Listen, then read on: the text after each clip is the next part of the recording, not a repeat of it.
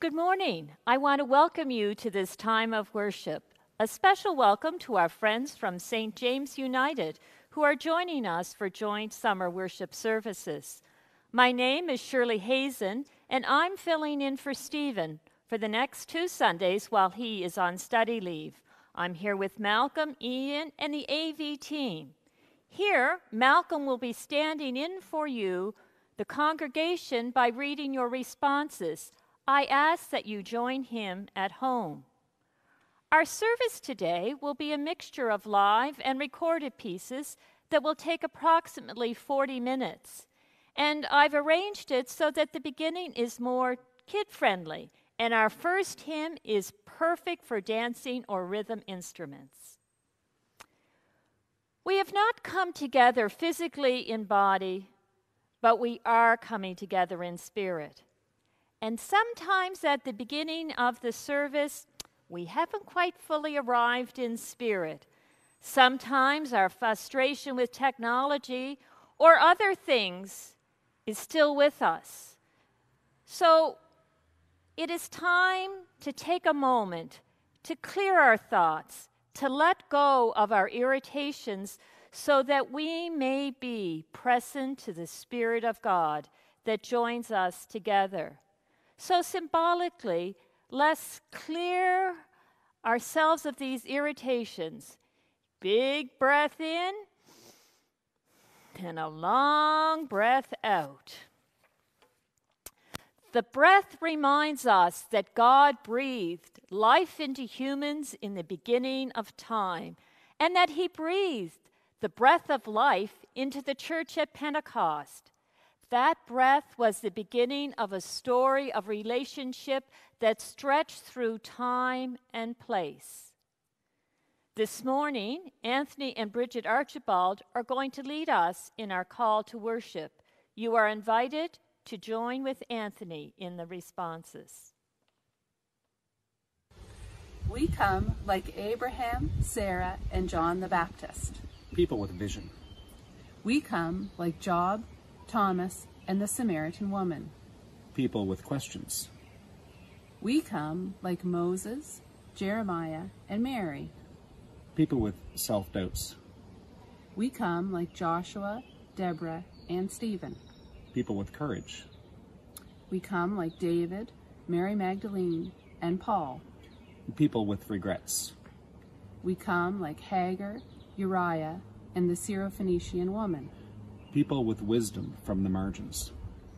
We come like Rebecca and Samuel, like Hosea and Esther, like Nathaniel and Martha, like John, Mark, and Priscilla.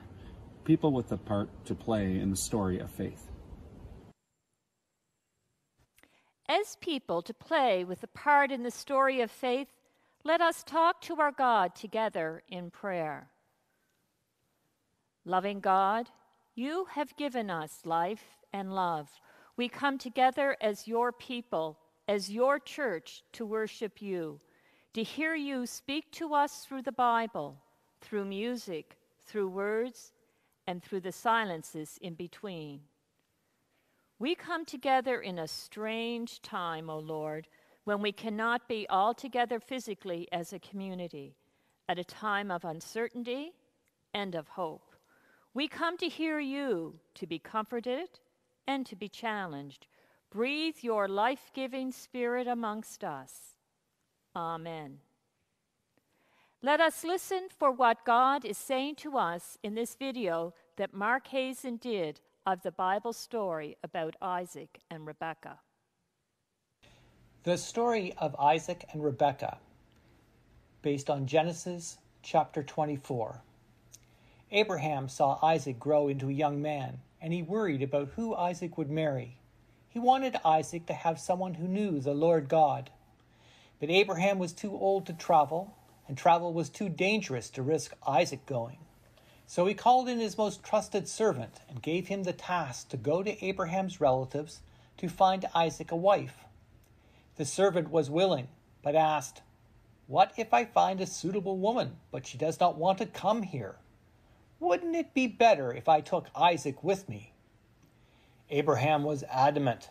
"No, absolutely not. The Lord God brought me here and promised to give this land to my offspring. If the woman is unwilling, you are released from your oath. Just trust in the Lord." So the servant took 10 camels and many good things and traveled back to Abraham's home, the town that had the name of his brother Nahor. When he arrived, he had the camels kneel down near the well outside the town, where at dusk the town's woman would come to draw water. Then he prayed to God, "O Lord, give me success and show us kindness. May it be that when I ask a girl to give me a drink, that she will say, 'Yes, drink, and I will draw water for your camels as well.' If so, let her be the one you have chosen for your servant Isaac." Before he had finished praying, a beautiful young woman arrived at the well. When the servant asked her for a drink, she immediately responded, "Certainly, and while you drink, I will draw water for your camels." The servant drank deeply, watching her as she drew water for all the camels. Then he pulled out a gold nose ring and 2 gold bracelets and gave them to her in gratitude. He then asked her her name and if she might have a room for him to stay the night. Upon learning that she was Rebekah, the granddaughter of Abraham's brother, and that indeed they should have room for him, he praised God and introduced himself as a servant of Abraham. Rebekah then ran ahead to her home to tell her family. Her brother, Laban, then went out to the servant and said, "Come, you who are blessed by the Lord. The house is prepared for you and your camels." So they went to the house and unloaded the camels. But before they could eat, the servant insisted on explaining his mission. He said, "I come from Abraham, Nahor's brother. The Lord has blessed him with many sheep and cattle, gold and silver, men and women servants, and camels and other animals.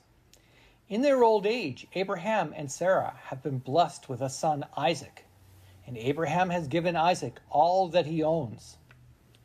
Abraham wants a wife for Isaac who knows and honors the Lord, and so has sent me here to find a wife from amidst his own people. When I asked, 'What if I cannot find anyone who will come back to this far country?' he replied, 'The Lord will send his angel with you and make your journey a success.' When I arrived, I prayed to the Lord God for a sign of whom he had chosen, a sign such as responding with generosity to my camels when I asked for a drink of water for myself. And thus it occurred when I asked Rebekah for a drink. So I gave her the nose ring and bracelets in gratitude, and I praised the Lord for bringing me here. But now tell me if Rebekah is willing to return with me to be Isaac's wife." Rebekah's mother and brother responded, "This is from the Lord.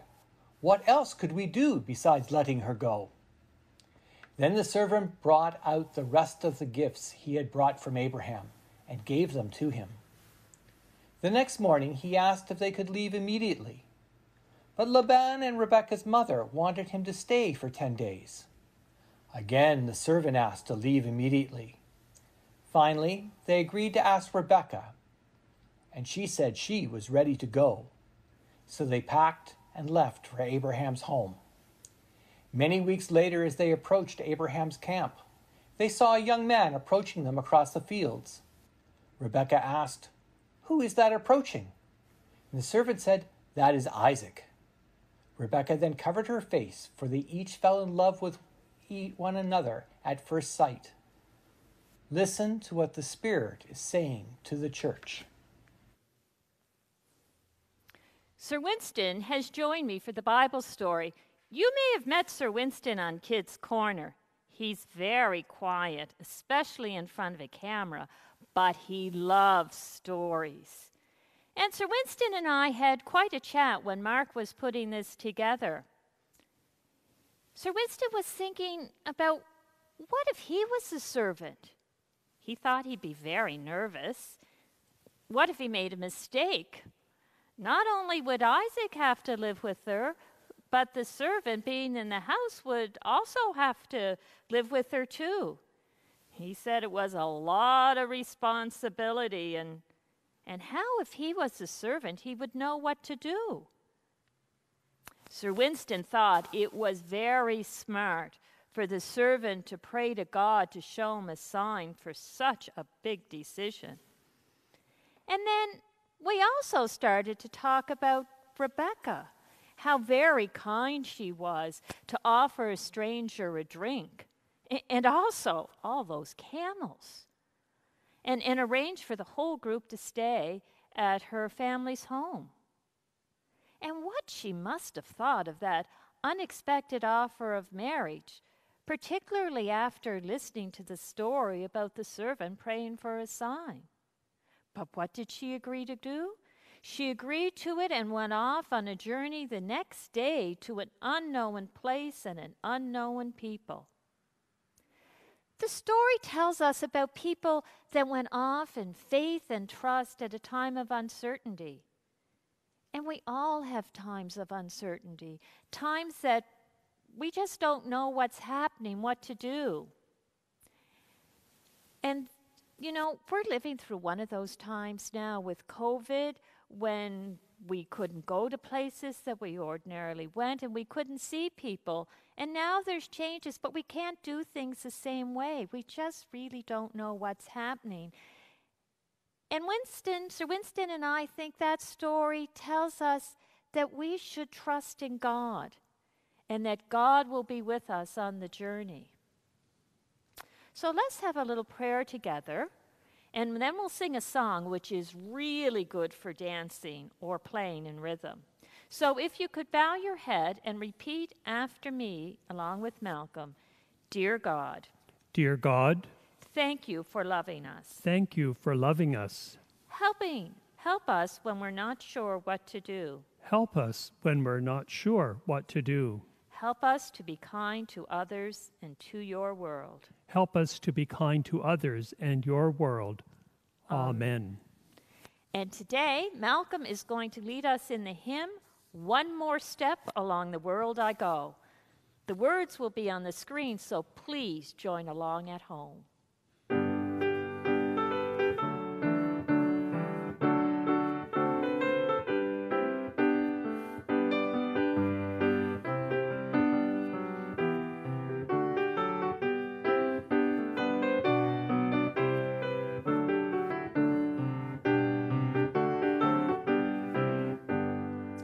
One more step along the world I go.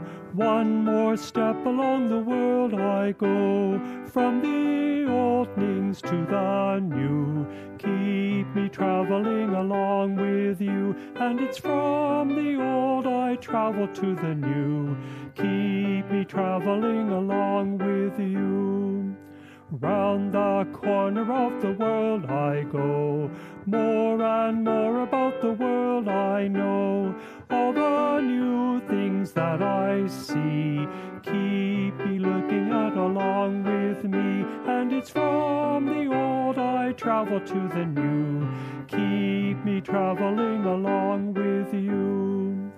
As I travel through the bad and good, keep me traveling the way I should. Where I see no way to go, you'll be telling me the way to know. And it's on the old I travel to the new. Keep me traveling along with you. Give me courage when the world is rough. Keep me loving though the world is tough. Leap and sing in all I do.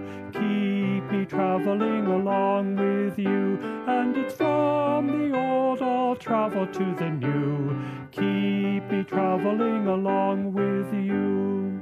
You are older than the world can be. You are younger than the life in me. Ever old and ever new. Keep me traveling along with you. And it's from the old I'll travel to the new. Keep me traveling along with you. Today's lectionary has a reading from Paul's letter to the Romans, and it's a real tongue twister, but I've extracted some parts of it. For what I want to do, I do not do, but hate what I do. For what I do is not the good I want to do. No, the evil that I do not want to do, this I keep doing. And some days, doesn't that just seem to be us? The Anglican Book of Common Prayer would call it sins of omission and sins of commission. Part of that traveling from the old to the new that the hymn talked about is to leave some of our unnecessary baggage or burdens behind, to let go of the things that separate us from the love of God and others. Shall we confess and lay down the burden of our sins?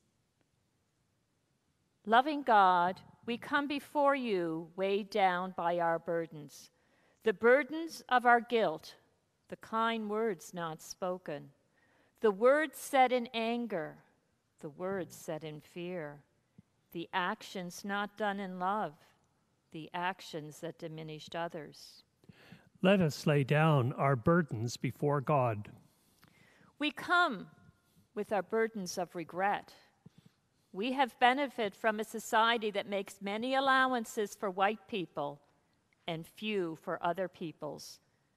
We come with the regret of living in a society that does not value the work of care for others, the regret of living in a world where relatively few have so much and so many have so little. Let us lay down our burdens before you. We come with the burden of worry, the worry we carry for our families, the worries we carry about a world with COVID, the worries we carry for the earth. Let us lay down our burdens before you. Forgive us for creating and carrying them. Help us to walk in your way. Amen. At the end of the reading, Paul gave thanks to God through Jesus Christ our Lord, who rescues us from the burden of our sins. We can be assured that having confessed of our sins and laid down the burden of them before God, God, in God's love, has forgiven us. Thanks be to God. Amen. And like that no fishing sign, we are not to go back to catch those burdens. During our call to worship, we said we came as a people with a vision. Let us remind ourselves what vision we have for our church. Grace United Church is an affirming ministry committed to transforming lives by living God's vision as an active part of the diverse community in the heart of Dartmouth.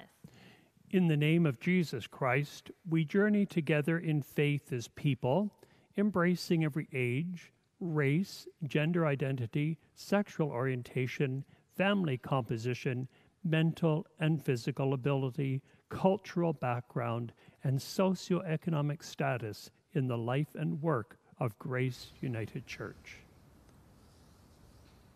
Our gospel reading this morning is taken from Matthew chapter 11, verses 16 to 19 and 25 to 30 in the New Revised Standard Version of the Bible. But to what will I compare this generation? It is like children sitting in the marketplaces and calling to one another. We played the flute for you, and you did not dance.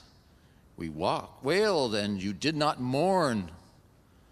For John came neither eating nor drinking, and they say, he has a demon. The Son of Man came eating and drinking, and they say, look, a glutton and a drunkard, a friend of tax collectors and sinners. Yet wisdom is vindicated by her deeds. At that time, Jesus said, I thank you, Father, Lord of heaven and earth, because you have hidden these things from the wise and the intelligent and have revealed them to infants. Yes, Father, for such was your gracious will. All things have been handed over to me by my Father, and no one knows the Son except the Father, and no one knows the Father except the Son, and anyone to whom the Son chooses to reveal him. Come to me, all that are weary and are carrying heavy burdens, and I will give you rest. Take my yoke upon you and learn from me, for I am gentle and humble in heart, and you will find rest for your souls. For my yoke is easy and my burden is light. May God's blessing be upon this reading from the Holy Word. Please join our previously recorded quintet of Douglas Jones, Terry O'Driscoll, Ian and Mim Fraser, and Francis Wallace, accompanied by Malcolm, in singing "Open My Eyes That I May See."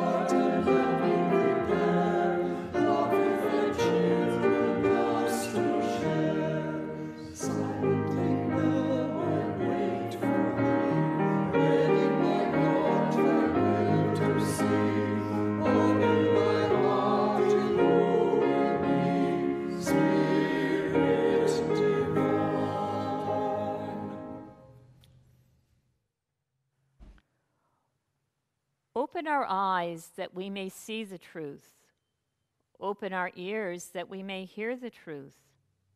Open my mouth that I might speak the truth. Amen. We have been offered a gift that we may not have recognized, and if we were offered a choice, we probably would have returned. We have been offered the opportunity to rethink, reimagine, revision our lives, our society, our church.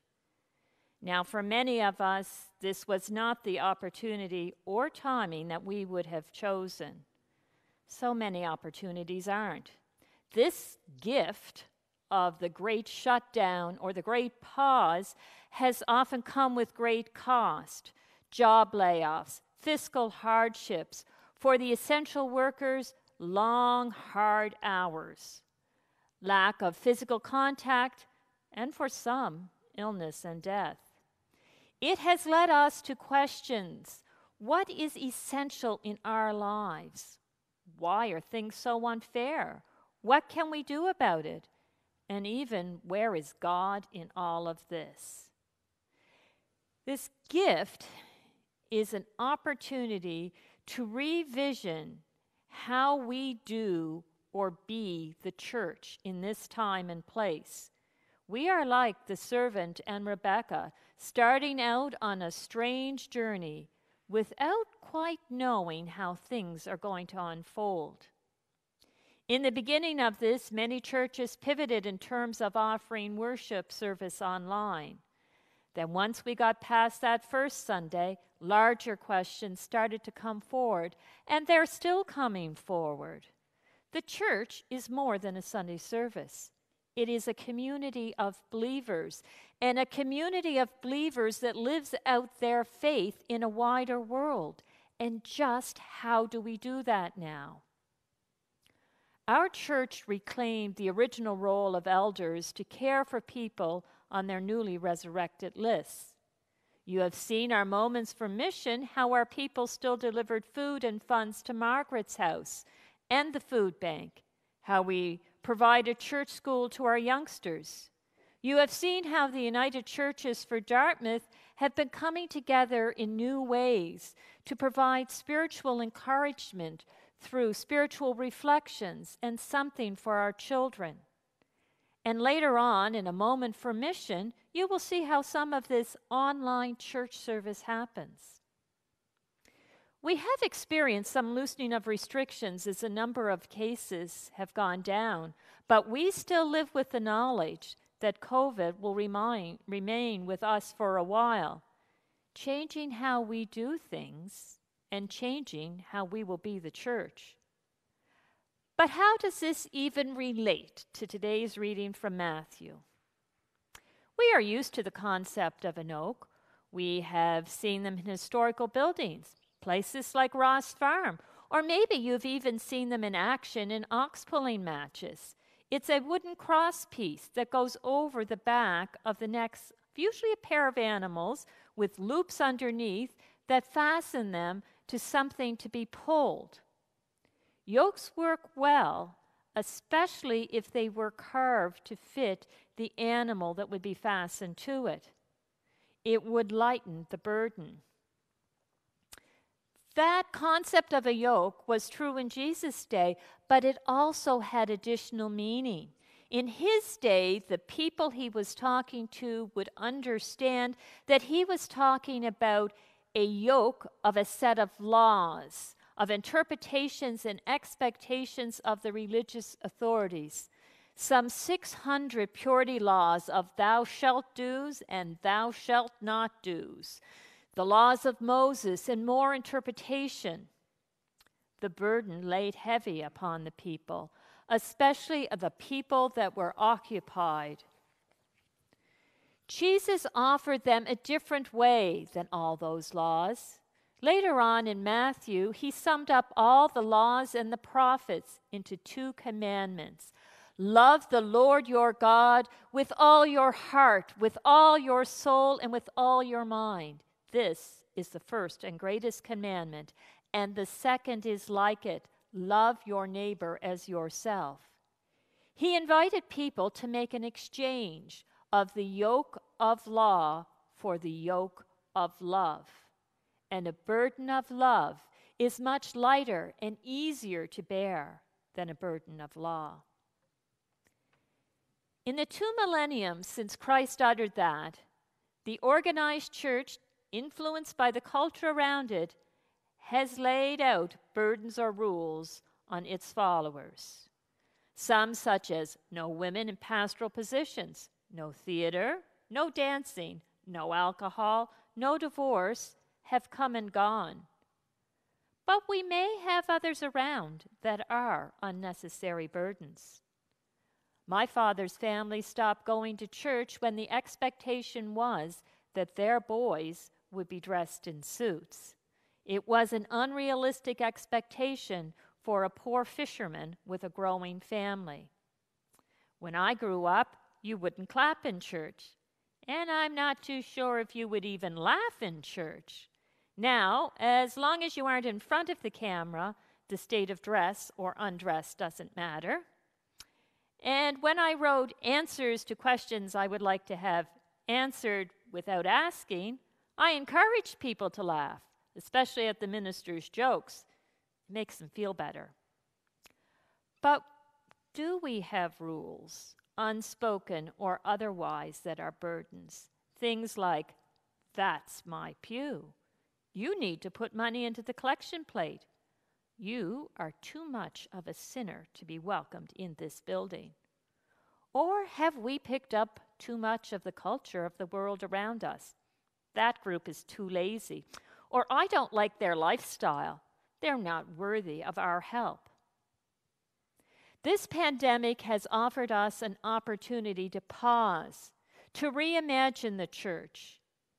And we must keep in mind that we have made an exchange from the burden of law to the burden of love.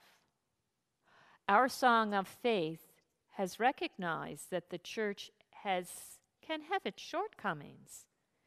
It had said the church has not always lived up to its vision.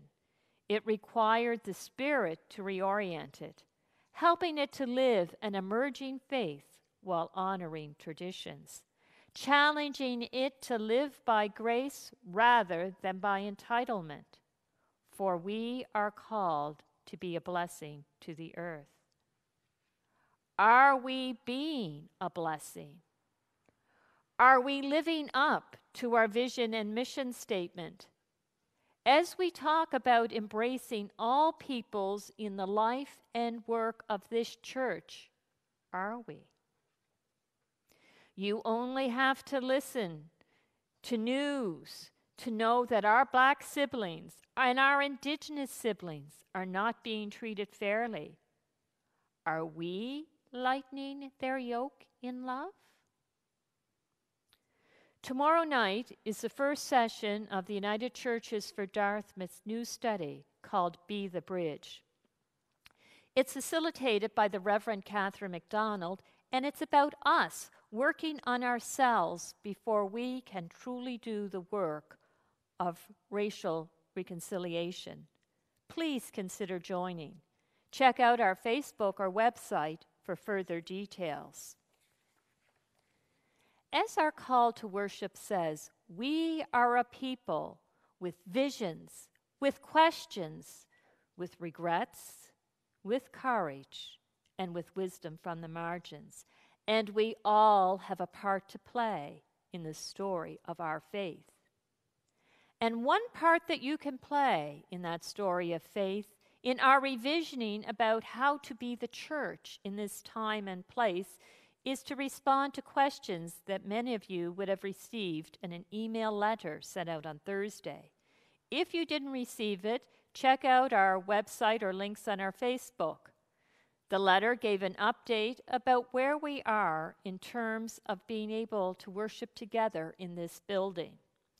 We expect it wouldn't happen until September as the committee works out how we can come together safely on the basis of what we know about this virus.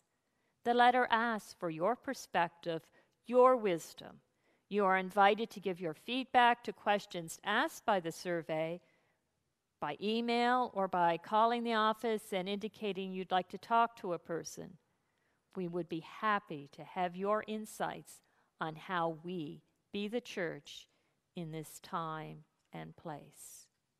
Amen. And now, let us all sing along with Jennifer Eames, Spirit, Open My Heart.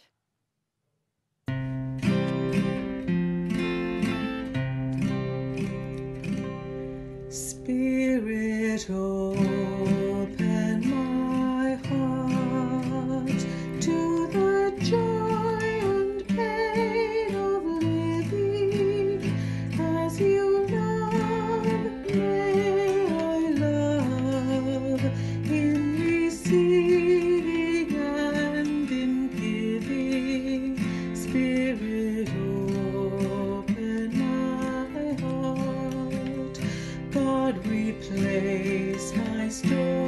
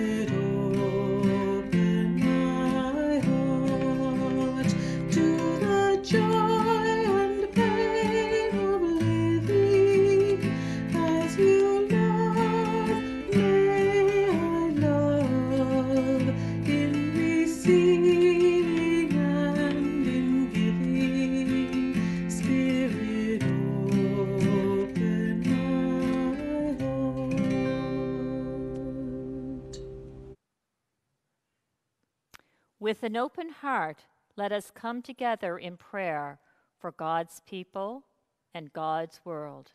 Let us pray. For the people bearing the burden of unjust systems and law, we ask that they be given justice. Let us pray for the people bearing the burden of poverty. May they be given meaningful opportunities and be included in society. Let us pray for the people bearing the burdens of leadership. Grant them wisdom, courage, and compassion. Let us pray for the people bearing the burdens of illness of mind, body, and spirit. We ask that they feel your healing power and that they have cares full of kindness and compassion. Let us pray for the people bearing the burden of loneliness. May they know the gift of someone reaching out and caring. Let us pray for a world burdened by disease, pestilence, and pollution, floods, mudslides, and tornadoes. We pray that these burdens be lessened. Loving God, we recognize that we are your hands and feet. Write your love upon our hearts so that it becomes our law, and that in love we lessen the burden of others. And together, let us say the prayer that Jesus taught us. Our Father, who art in heaven, hallowed be thy name. Thy kingdom come, thy will be done on earth as it is in heaven. Give us this day our daily bread, and forgive us our trespasses, as we forgive those who trespass against us. And lead us not into temptation, but deliver us from evil. For thine is the kingdom, the power, and the glory, forever and ever. Amen. Joni Veach prepared today's moment for mission on the AV team here at Grace. Grace United Church began a project to upgrade the audiovisual system. This was a continuation of work that began a few years earlier when the church replaced the entire audio system. Daryl Harvey, one of the audiovisual volunteers, says that when the church bought that new system, it was leading-edge technology at the time. The upgrades to the audiovisual system were a substantial investment, both in countless volunteer hours and church funds. Volunteers on the AV team spent a lot of time learning how to use the equipment, setting up the sound system and running it during service, launching the PowerPoint slides and video feed during worship, and then uploading video files to the Grace United YouTube channel. As the audio-visual upgrade project progressed, it became clear that more could and should be done in terms of using technology to reach more people. Individuals with hearing impairments, people in nursing homes, or others who, for whatever reason, are unable to attend Sunday services and other church activities. The AV team began to think about what would be needed to begin streaming church services and other church events online. At the beginning of the year, the plan was to invest in further upgrades, with hopes of being able to do online streaming sometime in 2020. When the COVID-19 pandemic hit in mid-March, shuttering all public activities, including church worship services, taking those final steps to enable internet-based service was not such a big leap. The groundwork was already in place. Daryl Harvey says that those 2 years of investments in upgrading the equipment and volunteer hours learning how to use the gear were key in being able to pivot quickly and launch LiveStream online Sunday service right away. To help the AV team have LiveStream capability as soon as possible, they hired a professional, Michael Hall, with word-of-mouth media, who assisted the team determine what they needed and coached them in how to use the equipment. They placed an order right away, and while they waited for the order to arrive, Michael Hall loaned some of his gear to the AV team. At present, there are 2 audio-visual teams to enable volunteers to have every other weekend off. A 3rd team is currently being recruited and trained to spread volunteer hours out and ensure others also learn how to run the online service in the event one of the main volunteers isn't available. On Saturday afternoon, Reverend Fram and the AV team meet at the sanctuary to do a run-through. Reverend Fram has developed a clear set of instructions for the online streaming set up for Saturday rehearsal, as well as the Sunday morning live service, which is streamed live on the church's YouTube channel and on Facebook Live. As with the regular Sunday services in the sanctuary, Reverend Fram leads the service. A bulletin is posted on the screen as well, so people can follow the order of service and join in responsive readings from home. Some videos, such as Mark Hazen's Scripture Lego and other choir pieces, as well as Jim Connolly's prayer, are pre-recorded, then streamed during the service, along with live prayers, music, and the sermon. Along with being able to do church online, the enhanced audiovisual capability will enable other church events to also be live streamed. Blair McKinnon is one of the audiovisual team volunteers.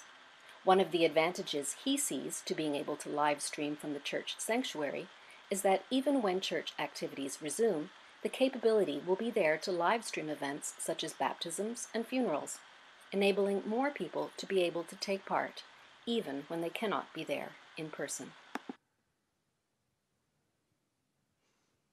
Well, by now you know if my instructions were as good as Stephen's in how we laid out this service. We're going to go through a few announcements. As always, our church office remains open to look after phone and digital communications. As Stephen is on study leave, pastoral care will be provided by the Reverend Catherine McDonald. You can access her through the church office. Sobeys and Superstore gift cards are available through the church office. Please contact them, and the church will receive 5% of the face value of those gift cards. United Churches for Dartmouth on their Facebook page has gone to its summer schedule, so spiritual reflections are on Monday, Wednesday, and Fridays, and Kids Corner are on Tuesdays, Thursdays, and Saturdays. And as mentioned, the United Churches for Dartmouth study, Building the Bridge, starts tomorrow night. Pre-registration is necessary. See the details on our Facebook and web page. Your support for this ministry and all our ministry is more important than ever. You can check out our web page to see varieties of options for support. Please remember grace and help us to continue reaching out to you and to the community. We are not providing cookies, but we are providing an opportunity for fellowship. Please join us after the service by Zoom. I want to thank the people who made this morning possible, the people who provided us videos, and our in-sanctuary team of Malcolm Bradley, Ian Fraser, and the AV team, today Mark Hazen and Daryl Harvey. We ask your prayers for Paul McEwen, who was unable to be part of the team today because of illness. And now, as we have gathered as God's people in this time to hear the voice of God in music, in spoken word, in prayer, and in the silences in between, now it is our time to go as God's people into the world. In doing so, may you see the face of Christ in everyone you meet, and may they see the face of Christ in you. And now, may the Lord bless you and keep you. The Lord make his face shine upon you and be gracious unto you. The Lord lift up his countenance upon you and give you peace. Amen.